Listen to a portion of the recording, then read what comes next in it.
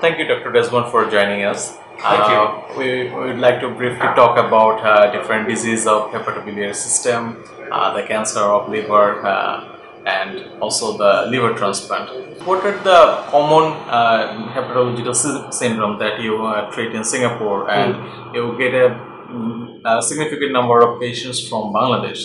So Bangladesh, I think that the most common problem I see from Bangladesh now is what we call fatty liver, or in medical term, non-alcoholic fatty liver disease, or NAFL.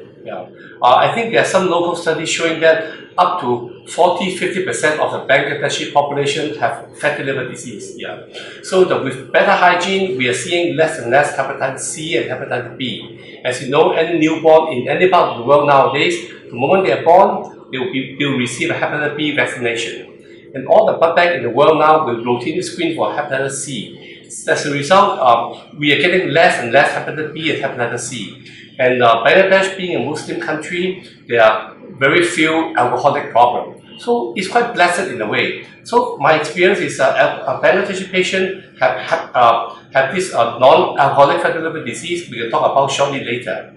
Another problem I often see sporadically from Bangladesh is what we call hepatitis E, E for elephant. Hepatitis E is transmitted from what we call fecal-oral transmission. So if the feces from patients somehow contaminated drinking water or the food chain, they can transmit the diseases. And I still see quite a fair number of hepatitis E from Bangladesh. The good news is that hepatitis E patients, they can be very, very sick, but they almost always make it. Unless if a pregnant woman contracted the disease, they have a high risk to die from the problem. Otherwise, they are fine. So hepatitis E, hepatitis A, and also fatty liver disease, I think these are the common diseases that I see from patients from Bangladesh. About the fatty liver, when we see hepatologists here in Bangladesh, since it is very common, they say, okay, it's very common to have fatty liver. But how serious it is? Should we be concerned about the fatty liver? So actually, hepatologists worldwide, so-called experts, all agree that fatty liver disease is going to be the liver problem in the next century, in the coming years, coming decades, okay? Because we see less alcohol, less hepatitis B and C. So fatty liver patients have one of the 5 following. They are overweight, they have high cholesterol, high triglyceride, high sugar, and hypertension. In China, they call it the 3 highs, 三高. Okay. High cholesterol, high sugar, and high hypertension. So all these things are quite common in Bangladesh. But there are a few things that the message that the public should know. The first is that fatty liver disease is a slowly progressive disease. And I mentioned the 5 risk factors. They may start off with just one, maybe they're just overweight and they have fatty liver. But if they don't control the diet and the body shape and the body size, they can actually progress to have all the 5 risk factors. So there are people that see me, for example, today for fatty liver, they're overweight, they are well otherwise. If they don't control the body weight and they keep eating uncontrollably, they will develop what we call full royal flush to everything, like high cholesterol, triglyceride, sugar, and hypertension. So these are all linked to the metabolic we call it metabolic syndrome. They have all the 5. And they can progress from fat to inflammation, to fibrosis, to cirrhosis, and then cancer. So if you don't do anything about it, they will progress. Another interesting feature about fatty liver disease is that there are studies in America and in Europe. They follow fatty liver patients for more than 10–20 years. They find that the top 2 causes of death from fatty liver patients are not liver related. In other words, when they have fatty liver, eventually you see them for 20 years, the liver problem is only the 3rd commonest problem for death. They die from cancer and heart attack. But why? Well, heart attack we can understand. If they have fatty liver disease, they have the metabolic syndrome, they are overweight, they have high cholesterol, hypertension, diabetes, they are going to affect the heart. They're going to have more heart problems. So when they have fatty liver disease, the body is telling you and the patient that actually they have a metabolic syndrome. The heart may have a problem. Okay, so they have heart problem being the number 1 or number 2 cause of death. The second problem is cancer.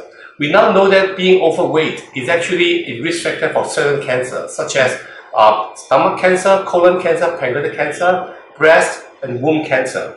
So fatty liver disease, it causes liver problem, but there's also a red flag that say that, well, this patient may have more cancer, and this patient may have more risk of a heart problem. So this could be a very early sign. Exactly, it's probably early, yeah, very good point, maybe an early sign, yeah, that's right. And I have the privilege of having many Bangladeshi patients and friends. So I dine with them. I noticed a few things about the way that Bangladeshi people eat. It is a very carbohydrate-based kind of rice-based kind of diet, and they eat quite a fair amount. And I remember having dinner at my friend's house, and I would share with you that I'm eating with you, for example. When I finish all my rice, before I know it, they rice again. Because the host's wife actually go behind me and pour extra rice on top. And I was just told that it is rude not to finish the rice because you are telling people that your food is not good. So I think Bangladesh is rice-based, they eat a lot, and it is not a good thing to leave uncooked food to leave unfinished food on the table. So they finish all the rice. I think something that maybe the Bangladeshi culture need to think about changing. We should limit the amount of carbohydrate. Rice is good, but too much of a good thing is no good. Yeah. The second thing I noticed about Bangladeshi living is that I asked my Bangladeshi patient, what time do you take your dinner? They told me they take at 10 p.m. Apparently 10 o'clock is a common time that people reach home and have dinner. I think you guys are one of the most hardworking people on earth. Definitely more hardworking than Singaporeans. So they told me that they eat at 10 o'clock and they're hungry. So then what happened is 7 o'clock, okay? At 7 o'clock, they're hungry, they eat snack at the working place. And then at home, they eat another meal. In other words, they're eating, I think they eat too much, I think. For me, I take my dinner at 6:30 or 7 o'clock, I sleep at 10 p.m. But Bangladeshi people will be eating a snack at 7 p.m. and at 10 p.m. the full dinner. I think they may be eating too frequently. Perhaps they can cut down one of the two. Okay. So cancer is on the rise, but there are many types of cancer for the liver and biliary system. So which cancer are more common, and what is the advancement in the diagnosis and treatment? Yeah, so for liver cancer, there are two types. Either the cancer that comes from the bile duct, we call it cholangiocarcinoma, or they come from liver cells, we call it hepatocellular carcinoma. Between the two, hepatocellular carcinoma is more common. If I'm not wrong, liver cancer was one of the top 10 cancer in Bangladesh as well. Okay, I think in the past they are hepatitis B, and now we have a fatty liver. So I think that there is cancer. So there's something new about liver cancer. The most important thing is that there are better treatment for liver cancer. In the past, the treatment is surgery or chemo, and chemo doesn't really work. And the other intermediate treatment, they can buy time, but they do not cure the cancer in all patients. So a lot of patients with advanced disease, and they have chemo that doesn't work very well, and that's no good. Approximately about 5 to 10 years ago, with a new drug called sorafenib. Sorafenib buy more time. Patients with sorafenib live longer, the disease is being controlled longer, the cancer don't grow so fast. It buys them a few months.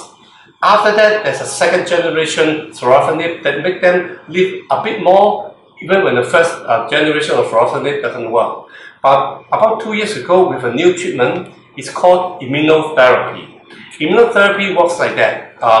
The liver cancer, as in any kind of cancer, are very smart. They can actually blur our immune system. They can escape from the immune system attacking the cancer. You know, our immune system will go out and try to wipe out all the cancer cells. But cancer will camouflage themselves so that our immune system does not recognize the cancer. Immunotherapy will stop this blockage, wake up our immune system to kill the cancer cells, and there have been very, very good results. So nowadays, we have what we call oral chemotherapy, like sorafenib. We have a second generation sorafenib. We have also immunotherapy. And I think experts, researchers, scientists are trying to figure out, we have so many options, maybe combination is better than any one. So how to combine 2 oral drugs or 1 oral drug with immunotherapy or 2 immunotherapy therapy, I think we are still figuring out. But good news is we have more weapons to use to treat liver cancer patients.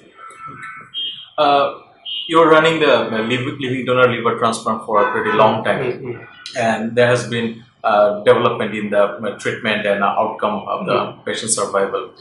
So how do you define the living donor liver transplant in Singapore in comparison to other countries like India or other parts?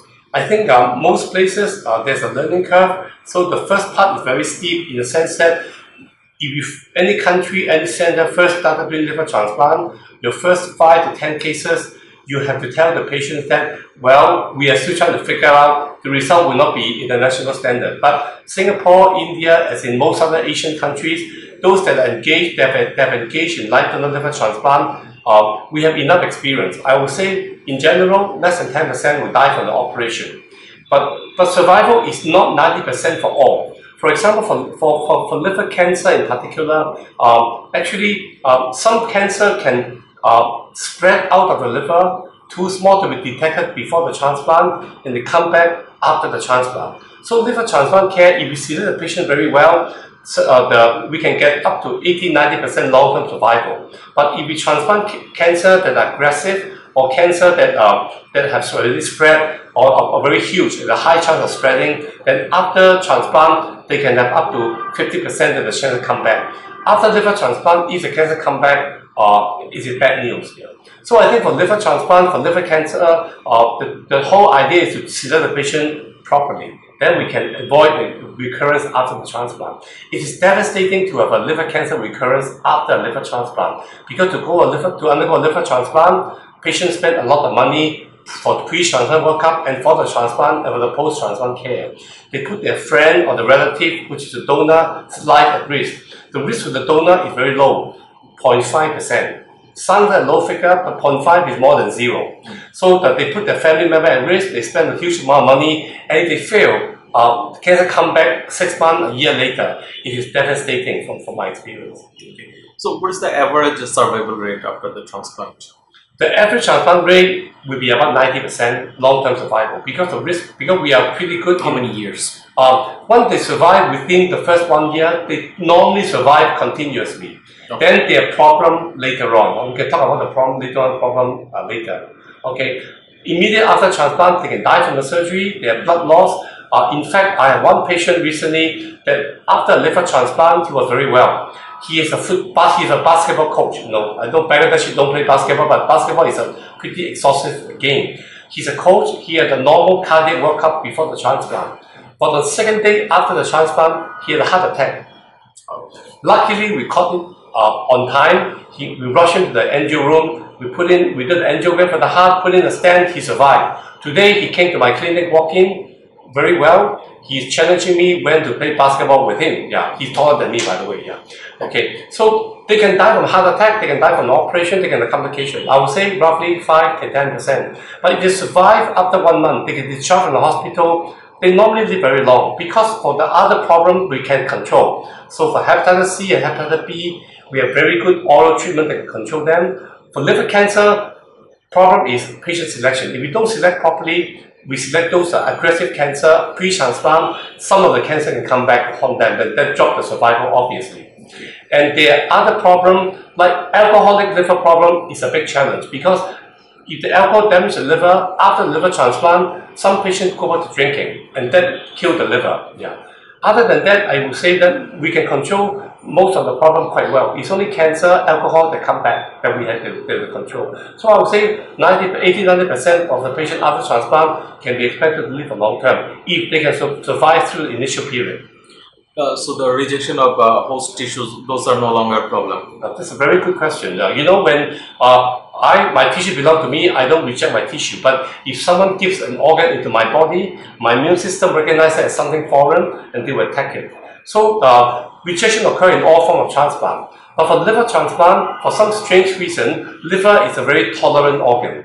We put a new liver in, rejection is not common. And even if rejection occurs, actually we can just increase the dose of immunosuppression and we can control that. We hardly have a patient that had a rejection so bad that they die. Usually we can actually control the rejection pretty well. Not a problem. Unlike kidney transplant, that every single rejection, you lose some kidney tissues and that's not good for the long-term outcome. Liver transplant, rejection, not common, can be well controlled, not a big issue.